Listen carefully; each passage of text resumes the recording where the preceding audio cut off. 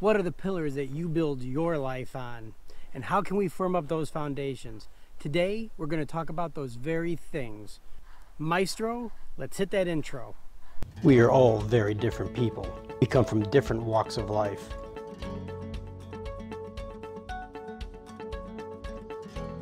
We have our own stories. We have different dreams and aspirations. But there is something that binds us all together. At the end of the day, we are all trying to beat the clock. We are all trying to find our way. Hi, my name is Carl, and welcome to SMA. Hi friends, welcome to SMA. Here we discuss the issue, build connections, and inspire the lives of those of us who are going through middle age. I'm standing here at these pillars to talk about the pillars of our lives. Pillars are important to us. Pillars are the thing that build us up and ground our lives. They support us through hard times and through storms. They come and hit us in our lives. I'm standing here today at the Wellington. It is a bed and breakfast in Traverse City, Michigan. And these pillars were built back in 1905. And this building has withstood many things over the years. And today I want to talk about the things that build us up, that hold us up, that sustain us through time, and how we can emphasize those things and de-emphasize those things that may be holding us back from the important things in our lives. As I've hit middle age, I've really decided that I want to focus on the things that matter most to me. I want to concentrate on those things. I want to build those things up.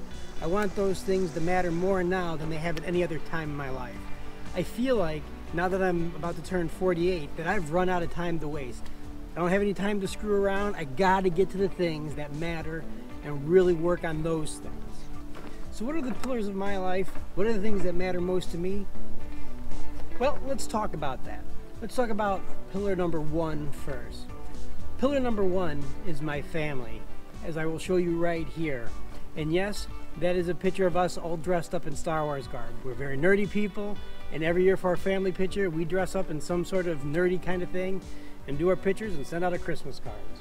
These guys here, they're the most important things in my life. They are the things that, they're the reason I get up in the morning, they're the reason I go to work, they're the reason that I try to better myself as a man. These are the people who motivate me and make me who I am today. These are the people who I sacrifice for, and these are also the people who really need to be the judges of whether or not I am successful in life or I am unsuccessful. Too often I put other things in front of them and I don't allow them to be the judge of if I'm doing well or not. I have other artificial barriers there and I need not do that. In particular, in this pillar is my wife. People have this phrase, happy wife, happy life, and I don't particularly care for that phrase. It's not one I use in my own life because I feel like it devalues her. I don't want to make my wife happy because making my wife unhappy would make my life hard. I want to make my wife happy because she does things that makes me happy and that she deserves me to sacrifice for her, and she deserves somebody who cares for her and wants her to have a good life. I've attended here for 20-ish years, and I've served as the director of children's ministry for 10 plus years. This is my second pillar because it allows me to connect to something that is bigger than myself, something more important than myself. It allows me to understand morality and how I should treat other people. It is the thing that helps me feel connected to the world in a way that I wouldn't in any other way. Okay, this is work, and this is pillar 3. Now you may wonder, why work? Why is work pillar number 3? Well, that's easy. I spend 8 hours a day, 5 days a week in this place, and I've been doing that for the last 20 years of my life. So it's important that I make every point of my life that I spend time in to be as beneficial as possible. So when I'm here, I want to make this time count as well. Not only do I want to provide for my family, but I also want to provide for my employers as well. I want them to know that they are getting good work out of me, even though there are other places, of course, I would rather be. I also would say this about work. Work is sometimes where we get our identity. Who are you? I'm a salesman. I'm an engineer. What have you. But I don't know that's always necessarily the healthiest way to look at things. I do think that's something I would like to do a video on later. Those are my pillars. So what are yours? What are the things you build your life on? What are the things that you sacrifice for? What are the things that are most important to you? Now you may be sitting there thinking, I don't know. I have so many things. How do I identify just a few things that matter the most to me? First, I would say sit down with a piece of paper and write down those things that you feel are most important to you. Family, work, whatever it is those things are that you spend your time. Okay, so we're gonna write those things down. I sit down with a piece of paper and we're gonna write all these things down that are important to us. If you gotta write down 15 things, that's fine. Let's write them all down. Number 2, we're gonna write a complete separate list. And on this list, we're gonna write what are the things that we spend our time on, and what are the things we spend our money on.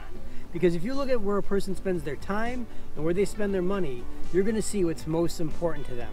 So what we're gonna do is we're gonna then take these 2 lists and put them side by side, and we're gonna match up those things and see how they work out. Because what we want is we want the things that are most important to us to be the things that we spend our time and money on. And these 2 things should match up. And if they don't, now we've got something to go work on.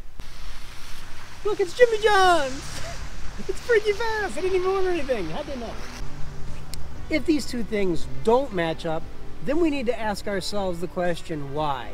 And beyond that, we need to ask ourselves the question, what would our lives look like if they did match up?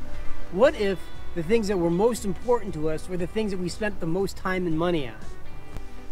As we get older, it is more and more important that we emphasize those things that are most important to us, that we make those 2 things match up, that where we spend our time and where we spend our money is where we put our efforts at. So we want those 2 things to be together. When there's a disconnect between those 2 things, that's when there's going to be issues in our life. When what we want to be spending our time on isn't where we're spending it, there's going to be stress and there's going to be uncomfortableness in our lives. And if we can work on these things, I think we're going to find that we have a happier life. Now, a few videos back, I did a video on PDCA, plan, do, check, adjust. And I'm sure several of you thought that's a weird place to start out a video when dealing with middle age. But I'm going to continue to come back to that. And today is one of those places where we're going to come back to that. Because now we want to make these 2 lists match. And the best way that we can get there is plan, do, check, adjust. So that's going to be our challenge for the week. That's your homework. You're going to make a list of the things that are most important to you. You're going to then make a list of where you spend your time and money. That's going to be thing number 2. And then thing number 3 is you're going to come up with a plan to take any one of those things and make them match up together. And you're going to do a PDCA on that. You're going to plan, do, check, adjust. After you do these 3 things, I'd like you to leave me a comment in the blah blah below and let me know how it worked out for you. Let me know if these things are working out for you the way they work out for me. Thank you for stopping by. Please leave a comment in the blah blah below to let me know how I'm doing. If you like what you saw, give me a thumbs up. If you'd like to be notified when new videos are released, please ring that bell. Come on, where is that coming from? And subscribe below. Next week is going to be a very special week. Next week, I'm going to tell you how to build a time machine so that you can make more time for yourselves. Until next Tuesday, we'll see you then. Same bat time, same bat channel.